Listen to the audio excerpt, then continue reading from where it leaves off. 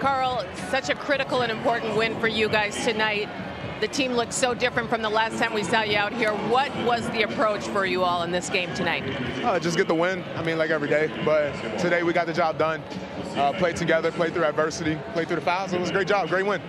A great job of all you guys playing together. The 5 starters all in double figures. What did you see from your teammates out there tonight, knowing that it was going to take all of you? I mean, it's just going to be like this for the rest of the year. Through the playoffs and everything, we're going to need each other. We're going to have to depend on each other. Like I said, it was just a great win, a great team win. We get to be happy about this one and get ready for Austin, actually, San Antonio. You guys were able to dominate in the paint tonight, 58 points.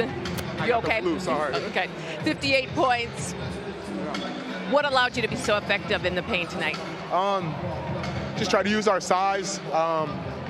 Do what we do best. I think we had the size advantage. We realized it. I think we're trying to do a better job of using our matchups. You know, when we come on a game, we have a lot of we're a big lineup, so we have mismatches, and we're just trying to utilize those. We utilized our size today. And lastly, Towns, we have 2 more games left for you guys to battle it out, still jockeying for position. Just kind of tell us what you guys will be thinking and how you'll be preparing in the next couple of days. I mean, the same way like tonight, just get a win.